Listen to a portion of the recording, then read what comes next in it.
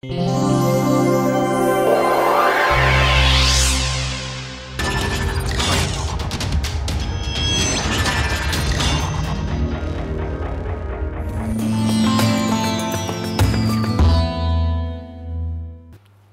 welcome to today's lecture on multiphase, where what we are going to do is wrap up the problem in some sense, not completely, slightly wrap up, because the rest of the thing you guys will wrap up as a homework. And what I want to do is just take you through the process of finding the base solution as well as the first order solution, okay, and then we will make some observations and then we will keep moving. So, let us proceed with finding the solution here. The base solution, remember, corresponds to the problem when epsilon is 0. So, if our method is right, you expect that the base solution falls back, collapses to the flow between two infinite parallel plates, okay, they are flat, and that is exactly what is happening. This is the upper half is what we are looking at, and at y equal to 0 you have the no slip boundary condition, and y equal to 0 you have the symmetry condition, and that is the differential equation which has to be satisfied. And this is actually a total derivative, it is not a partial derivative, and you can therefore integrate it out directly, right. So, before somebody points that out, let me just make this remark. So, now dw naught by dy, we integrate the differential equation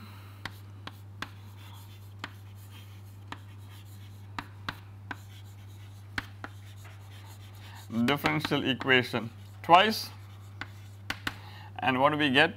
W naught equals minus y squared by 2 plus C1y plus C2, okay.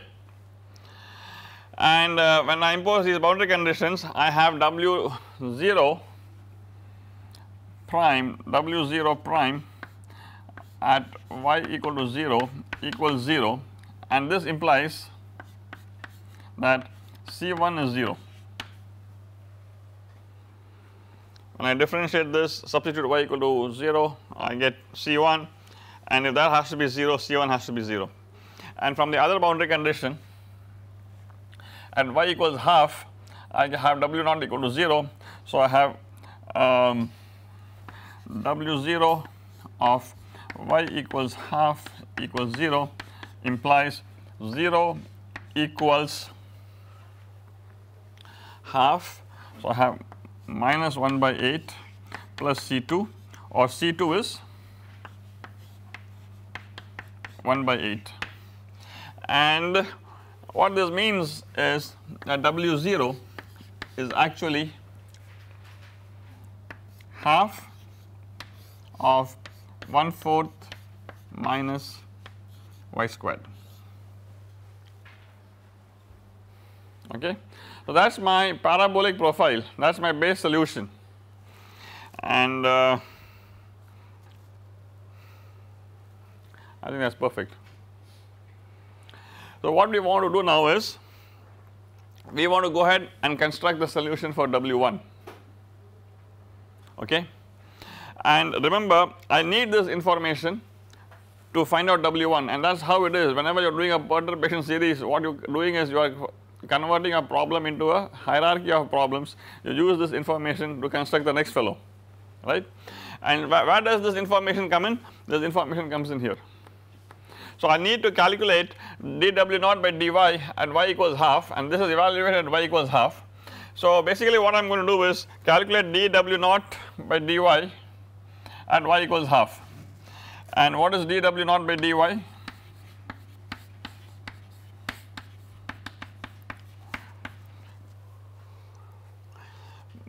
Is minus 2y by 2 is nothing but minus y, it is nothing but minus half, okay. So, I substitute minus half here because this entire thing is evaluated at y equals half. This is therefore this evaluated at y is equal to half, and dw naught by dy I have just found out is minus half, okay. I know W naught from my earlier solution, and so this boundary condition basically reduces to W1 equals sine 2 pi x divided by 4 at y equals half. The other fellow remains as it is. This guy W1 dash equals 0 at y equals 0. So, what I want you to observe is that now we have a homogeneous differential equation. Okay. This differential equation is homogeneous, the right hand side is 0, but the non-homogeneity is in the boundary condition here. This boundary condition is of course homogeneous. If this also had been 0, what would have happened? The solution to this system of equations, this differential equation and this boundary condition would be the trivial solution W1 equal to 0. The fact that this guy is non-zero gives me a non-zero value for W1. Okay. So, I just want to point out that this is non-homogeneous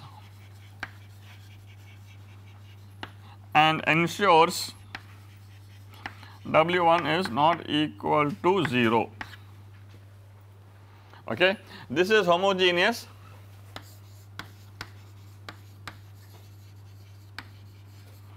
and this is also homogeneous.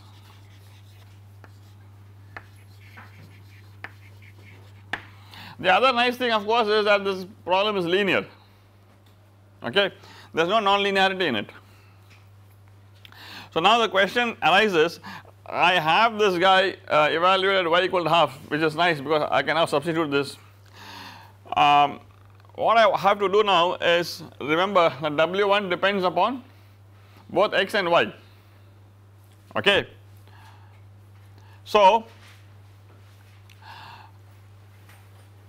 and if you remember the physical problem, the periodicity was in the x direction, the flow is in the z direction. Okay. So, one of the things that we can visualize is that this particular velocity at the boundary is periodic, is possibly going to persist throughout the domain, throughout y. That is, whatever is the periodicity of the velocity in the z direction, in the x direction, that is, this periodicity is going to be present everywhere. So, what I am saying is, but W1 is a function of y as well. So, we can look for a solution of the form where W1 of x comma y is of the form some f of y multiplied by sine 2 pi x. Okay. That means the periodicity in the boundary condition prevails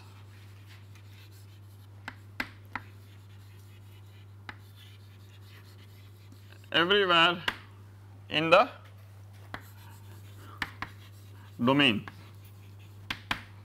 See, I have fully developed flow, nothing is changing in the z direction. So, the dependency in x and y, I mean in the x direction, if it is varying periodically at the boundary, I am just going to say that the same thing happens everywhere. Now, first of all, what does this mean? What I can do is, whether this is correct or not, or whether such a solution is possible or not, I can find by substituting this form there and see if I can actually get an f of y. Supposing I am not able to proceed further, that means this assumption is wrong.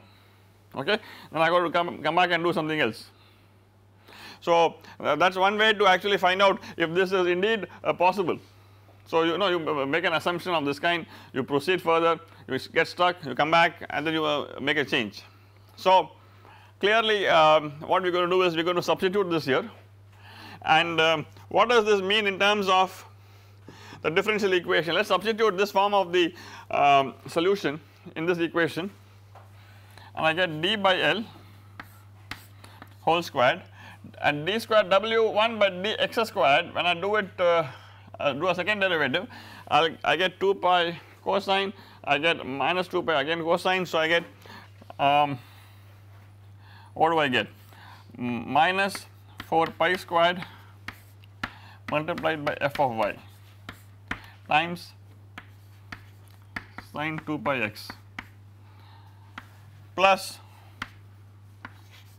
d square f by dy square times sine 2 pi x equals 0. All I have done is substituted this form in my equation for w, okay. So, substitute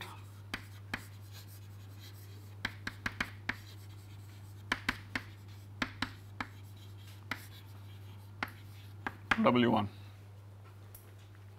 So, that is perfectly fine, okay.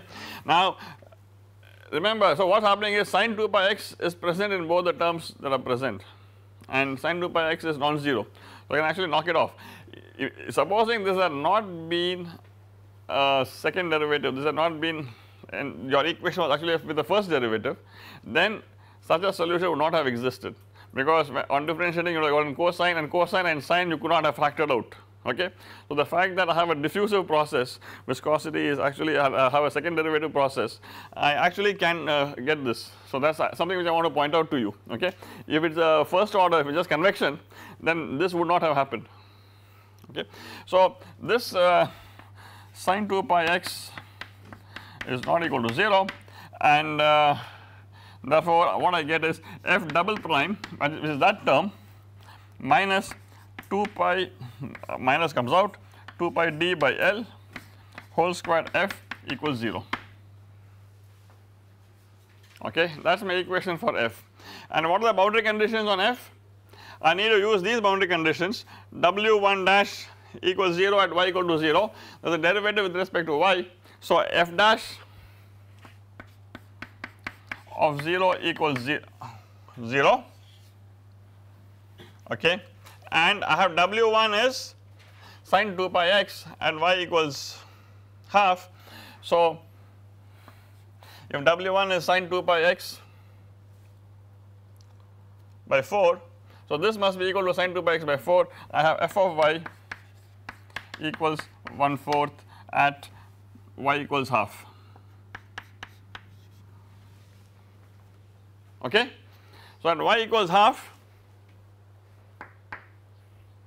w1 is sine 2 pi x by 4, so f of y has to be that, so f has to be 1/4.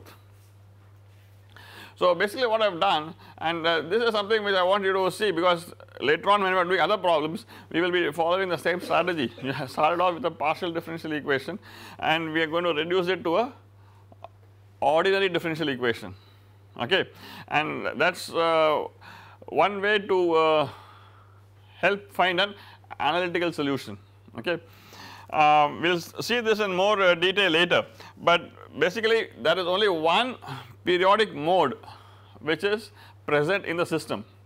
Since my equation is linear, okay, I am looking for a solution which has only that mode, okay.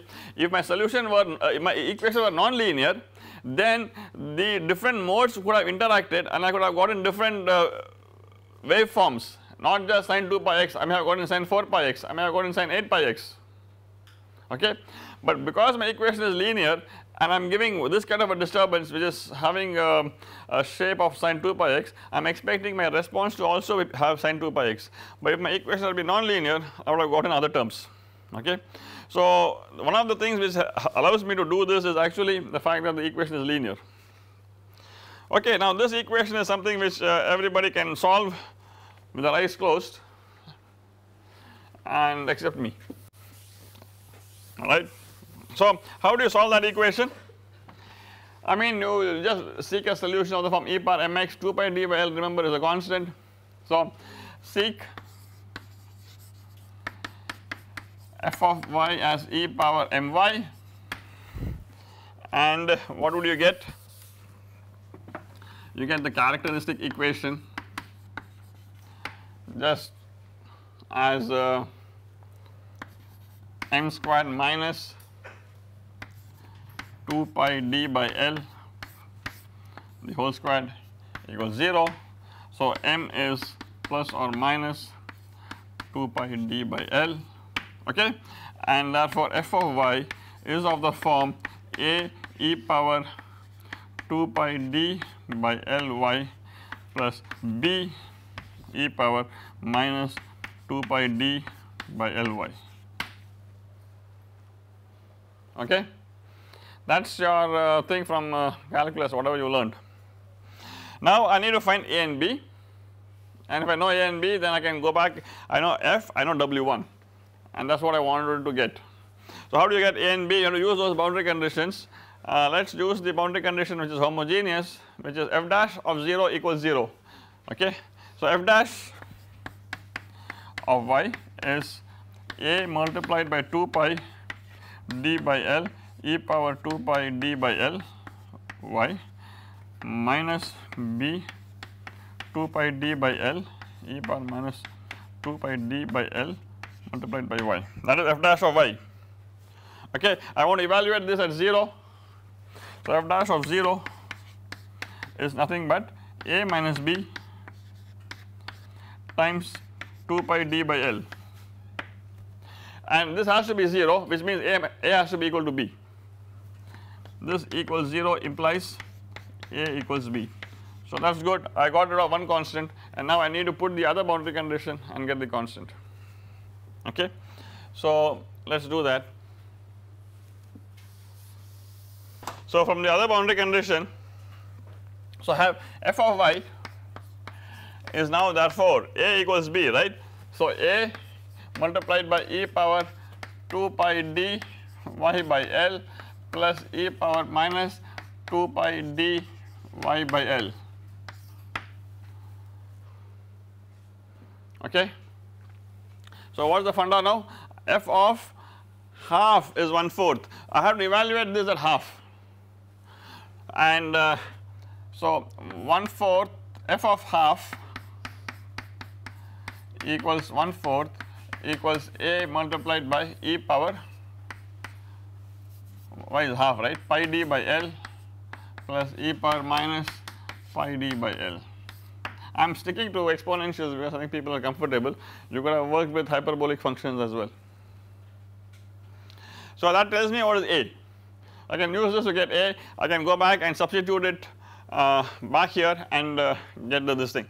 So this implies that a is 1/4 of e power pi d by L by e power minus pi d by L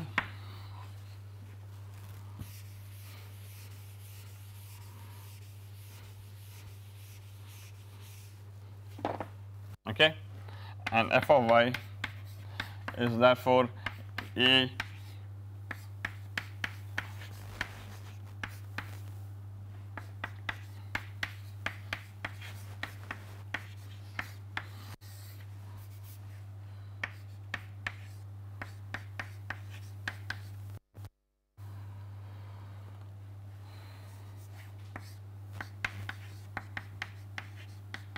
okay. So you can just observe that this is cos hyperbolic, okay, and you will get cos hyperbolic, and this also I can convert into cos hyperbolic, so that the factor of 2 which comes, they get cancelled off with the definition of cos hyperbolic. So this is 1/4 of cos hyperbolic 2 pi dy by L divided by cos hyperbolic pi d by L. Okay, that is what we have. So this is W1 for you, and now you have found the correction to the velocity to the first order, because now W is W0, which is your parabolic profile, plus epsilon W1. You should similarly go ahead and find W2. Okay, again you have a homogeneous equation. One of the boundary conditions is homogeneous. The one boundary condition will be non-homogeneous, but for this boundary condition you need the information from W0 and W1, and this information you would use to go find a solution. Okay, and just one last observation before we proceed further. I want you to realize that W1 is going to be of the form 1/4 cos hyperbolic 2 pi d by Ly divided by cos hyperbolic pi d by L times sine 2 pi x.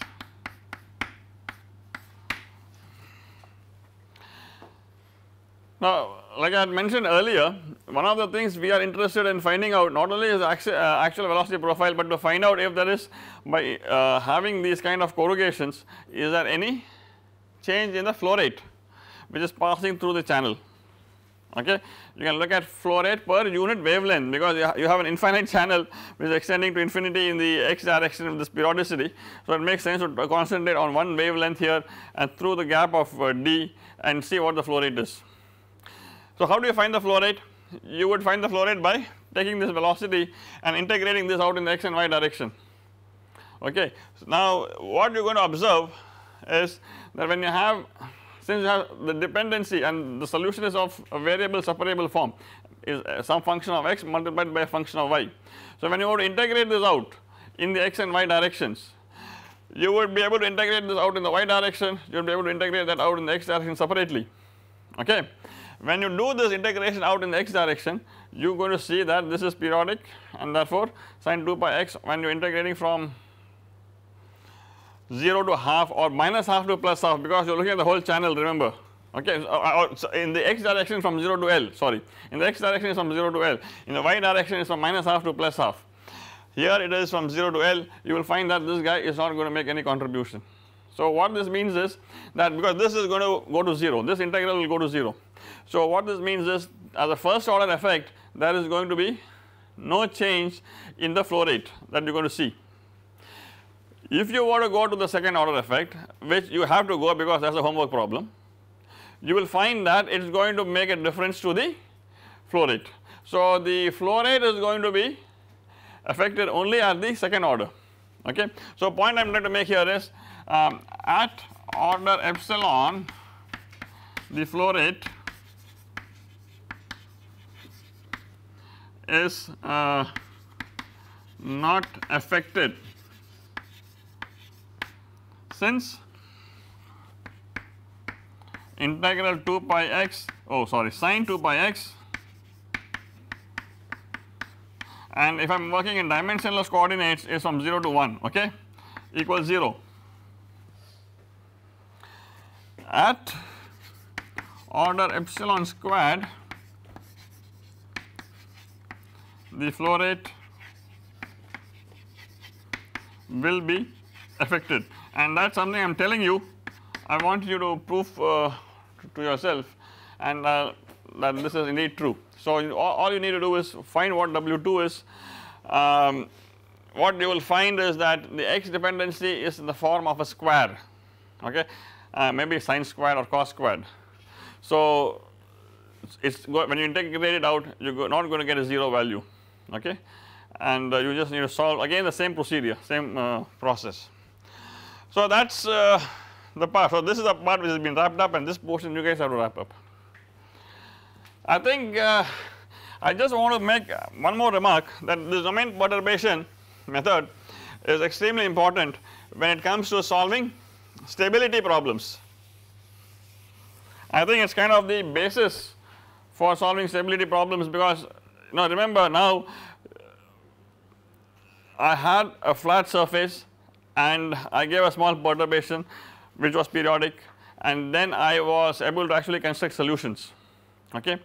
So, when we are talking about multi-phase flow problems, like the problem of the jet breaking up into drops, okay, what do you have? You have a cylindrical surface which is your base solution without any epsilon in it, which is defined as r equals r naught, which is constant, and now you give a small perturbation which could be periodic, and then you are going to ask the question, is this perturbation going to make the jet break up or not. So, you can see now we are actually interested, whenever you are talking about multi-phase flow problems where there is an interface, and the base state is normally going to correspond to boundary which is like y equals half, but when you give a perturbation, it is going to be y equal to half plus some perturbation. Okay. So, now when you want to find out whether something is stable or unstable, you need to therefore use the domain perturbation method that we just spoke about to actually do the calculation. So that is where all this thing is fitting in. I am just trying to tell you this to show you that whatever we are doing here is actually fitting in. So the first part of the course we just did a small revision of some of the concepts you have learnt, and we extended it to the boundary conditions when you have actually an interface which is not necessarily corresponding to a coordinate axis, okay. And I told you how to find the normal stress and the tangential stress when you have some surface of the form y is equal to f of x. That is because when I am going to actually solve a problem, I am going to be using normal stresses are balancing, tangential stresses are balancing, okay, not stresses in the x direction, not stresses in the y direction.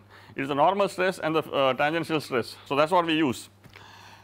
Then we came to a perturbation, because this is going to be basically the starting point for stability. So let me discuss a little bit about stability, and then what we will do is we will start solving some problems in stability, okay. So with this so perturbation methods is just to give you some insight about how you can convert a non-linear problem into a bunch of linear problems. So you remember that viscous heating problem was actually non-linear because you had a du by dy whole square term. So but when what we did was we converted it to a bunch of linear problems and then we got an analytical solution, okay.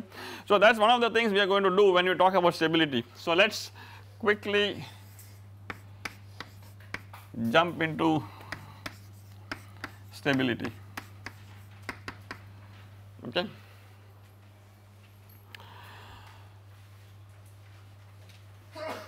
So first of all I want to clarify that when we talk about stability, we are talking about stability is with respect to a state of the system. What does this mean? People normally talk about stability of a system, this system is stable, that system is unstable, okay. But what I am saying is you should talk about stability of a particular state, maybe a steady state. So if you have a steady state, you have a system where which let us say has a steady state, like you have a laminar flow in a pipe, that might be the easiest example, okay. So if you have a laminar flow in a pipe, and let us because we are doing a multi-phase flows, we start with single phase, then we go to multi-phase. So laminar flows is a steady state of the flow in a pipe, okay. It is always a steady state. What does this mean? You can calculate the like earlier on today we found out this parabolic velocity profile, okay. This parabolic velocity profile was dimensionless, so it did not have this g and all that, the pressure drop, but otherwise it would have had a pressure drop. So no matter what the pressure drop is, that is a solution to the equation if you have a flat plate, you understand. So what I am saying is the parabolic profile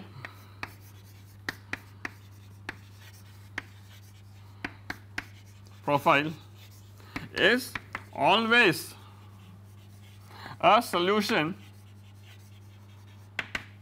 to the governing equations. Do you all agree with me? The parabolic profile earlier did not have anything, did not have the pressure drop because it was scaled inside my velocity.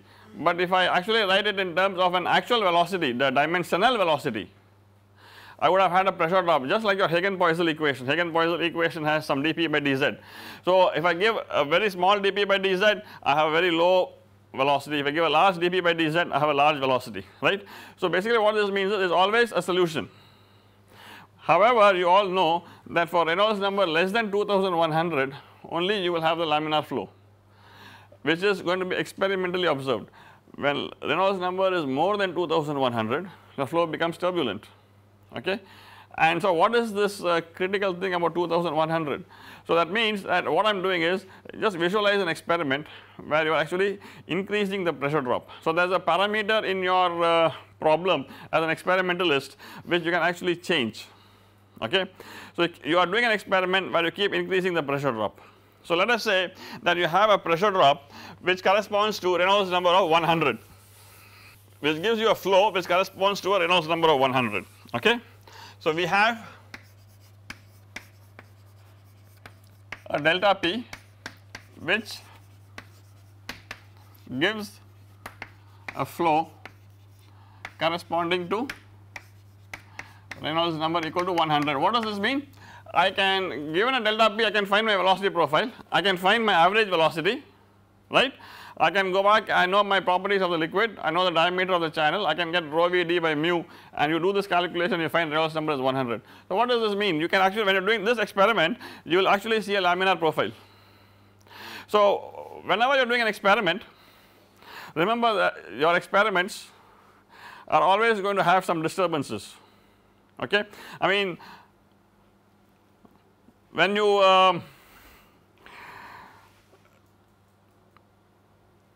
do an experiment, it is not possible for you to perfectly control your pressure drop, it is not possible for you to perfectly control your flow rate, okay. There will always be some small disturbances.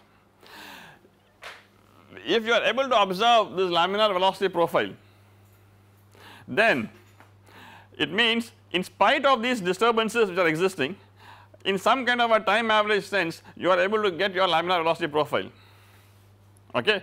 So that what I am trying to tell you is that any system there will always be some small disturbances present, okay. But it turns out that these disturbances are decaying to 0, they do not get amplified as long as the Reynolds number is less than 100. But suppose you slowly increase the pressure drop and let us say Reynolds number is 1500, again you will see laminar flow, again there will be disturbances which are present, okay, and again your system is stable. But supposing you change the pressure drop a little bit more and you cross the threshold of 2100, your flow becomes turbulent. What is the difference? Your laminar profile is still theoretically a steady state, okay, but there are some disturbances which are going to be present, but now the disturbances are getting amplified, the disturbances do not decay to 0, and because the disturbances do not decay to 0, you would get a turbulent state, you understand. So what we are talking about, so what I say is the laminar flow, the laminar profile is stable, that is a steady state solution. The laminar profile is stable for Reynolds number less than 2100, the laminar profile is unstable for Reynolds number greater than 2100, okay. So I am talking about stability in the context of a steady state. So that is how you should always talk, you cannot say the system is unstable for more than 2100 or less than 2100 is stable. You are talking about stability in the context of the steady state, okay. So what I have done is I have introduced the concept of stability in the form of small disturbances which are always going to be present in an experiment, okay. So now let us say we have a delta P which gives, let me write down a few things. We have a delta P which gives a flow which corresponds to a Reynolds number of 100. In any experiment we will not be able to have perfect control, okay. There will be some small deviations, okay. I am talking order epsilon. So now so very small deviations, let us say of order epsilon, where epsilon is very much less than 1. And the question is, how does the system respond to these disturbances? So see, if you have a pump which is pumping a liquid, okay, there is going to be some small fluctuation coming in at the pump. So it is not that your pressure at the outlet is always going to be whatever 5 bar 10 bar although it has a possibility of it has the rating of 5 bar at the outlet pressure, maybe it is actually going to be slightly varying 5.0001 to 4.999. Okay. So that is my perturbation. The question is, so say for example the pump outlet pressure is say rated at 5 bar, but it could vary from 5 plus or minus epsilon. Clearly it is not going to be exactly 5 bar, and if somebody is telling you it is going to be exactly 5 bar and you believe him, you are crazy, right. So there is going to be some fluctuation, and depending upon how much money you are paying, how accurate the pump is, the epsilon is going to be smaller and smaller. Okay. So I am saying that this epsilon is my disturbance, the inlet pressure, but for Reynolds number less than 2100, these disturbances or deviations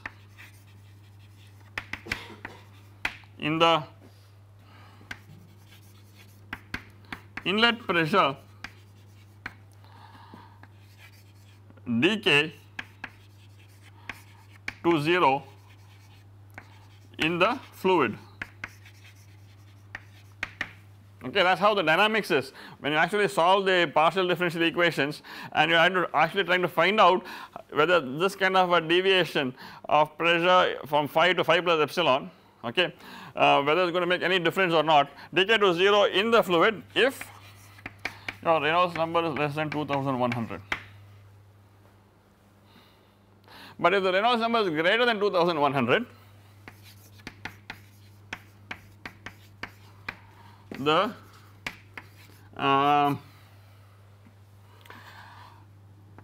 laminar flow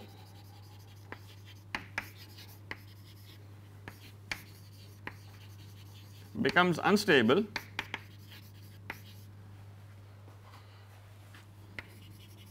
and we have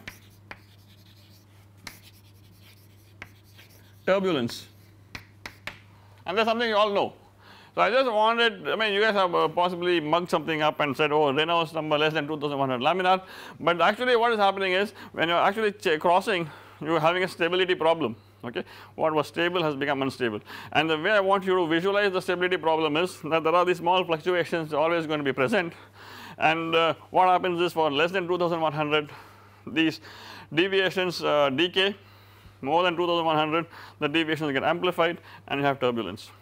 Remember, the laminar flow is a possible solution for Reynolds number greater than 2100. Okay, the parabolic velocity profile is possible. So what I am saying, the point I am trying to make here is the laminar flow is always a possible solution or is a possible state, possible steady state. In fact, there are people who have done experiments very carefully and they have been able to observe laminar flow up till Reynolds number of 10 power 5. Okay. So if you really were interested in this, you could do very careful experiments and see that when you have Reynolds number of as high as 100,000, you would get laminar flow. But then normally if you are not very careful, you just have a regular pump, you are doing an undergraduate lab, I mean people are possibly trying to cut down on costs, so you just will get this transition at 2100. Okay. So I am just trying to tell you how do I know this? Careful experiments reveal that laminar flow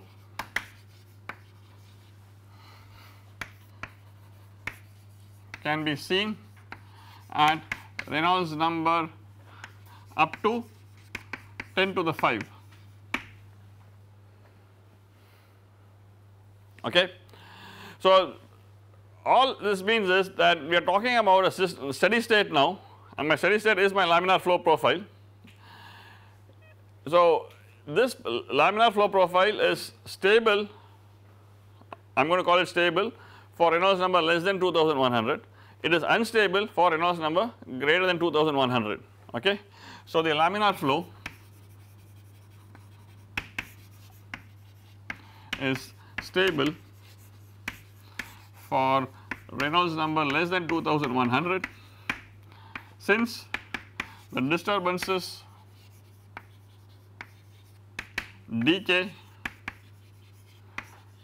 to 0, okay, and the laminar flow is unstable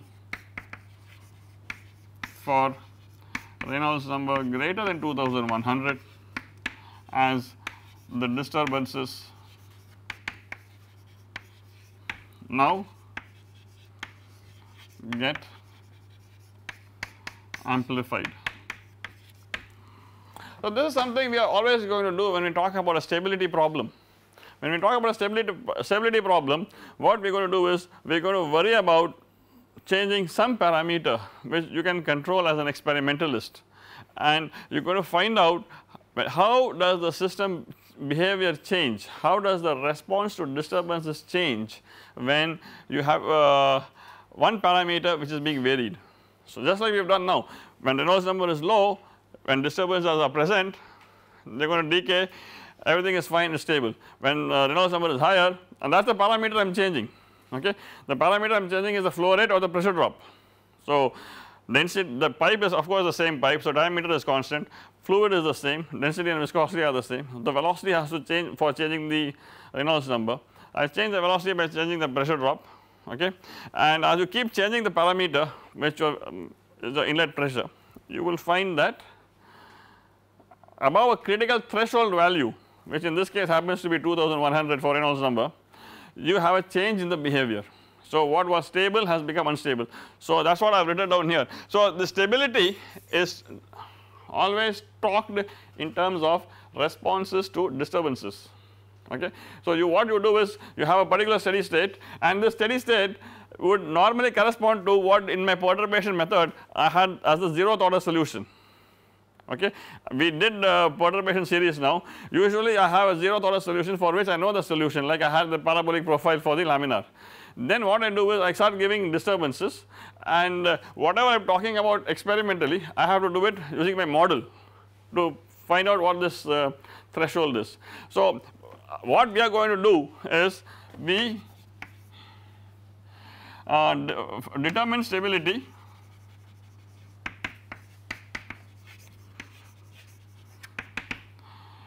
in terms of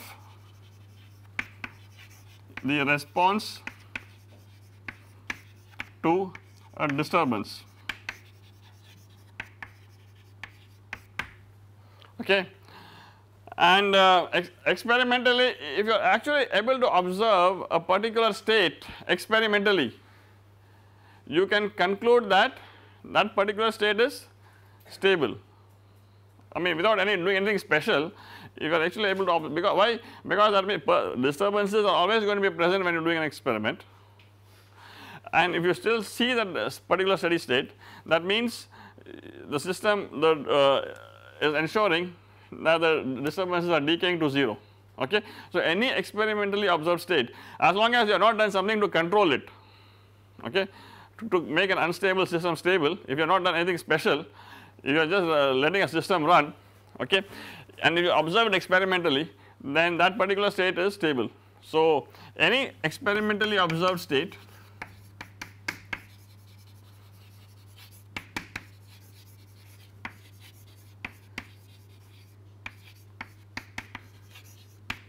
is stable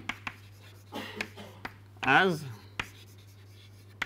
this is seen in the context of in the presence of disturbances.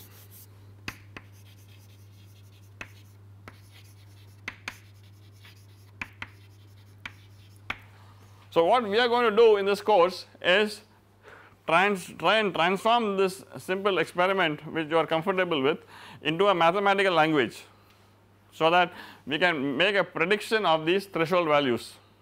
Okay. So, what we want to do is we want to convert this to a mathematical framework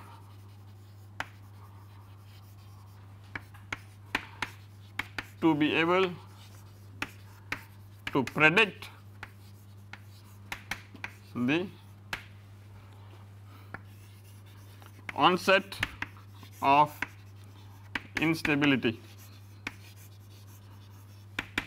in different contexts, especially in the context of multi-phase flows. Okay, that is the whole idea.